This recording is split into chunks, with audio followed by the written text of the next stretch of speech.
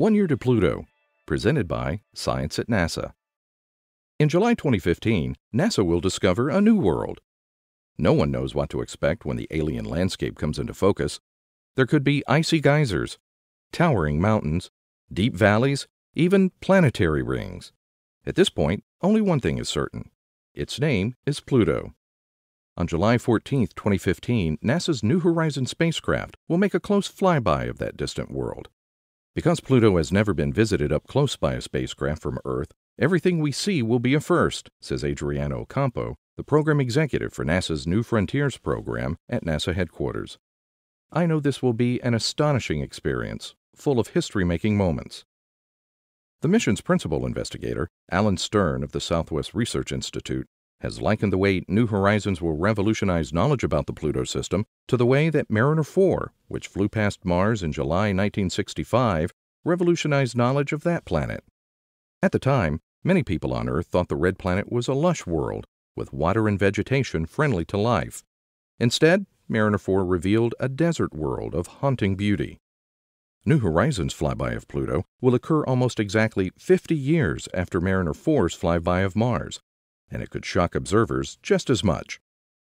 Pluto is almost completely unknown. It is so far away that even the Hubble Space Telescope strains to see it. The best images so far show little more than Pluto's shape, spherical, and color, reddish. Over the years, changes in those color patterns hint at a dynamic planet where something is happening, but no one knows what. By late April 2015, New Horizons will be close enough to Pluto to take pictures rivaling those of Hubble, and it only gets better from there. At closest approach in July 2015, New Horizons will be a scant 10,000 kilometers above the surface of Pluto. If New Horizons flew over Earth at that same altitude, it could see individual buildings and their shapes. Flying so close to Pluto could be risky business. Pluto has 5 known moons: Charon, Styx, Nix, Kerberos, and Hydra. Numerical simulations show that meteoroids striking those satellites could send debris into orbit around Pluto, forming a debris system that waxes and wanes over time in response to changes in the bombardment.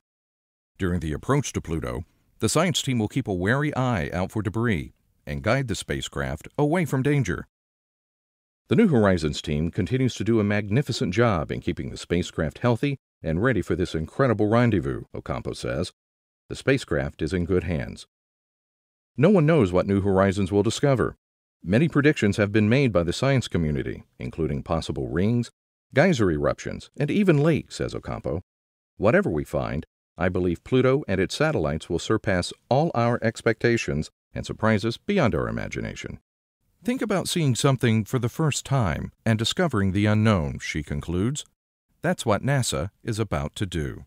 For updates from Pluto and beyond, stay tuned to science.nasa.gov.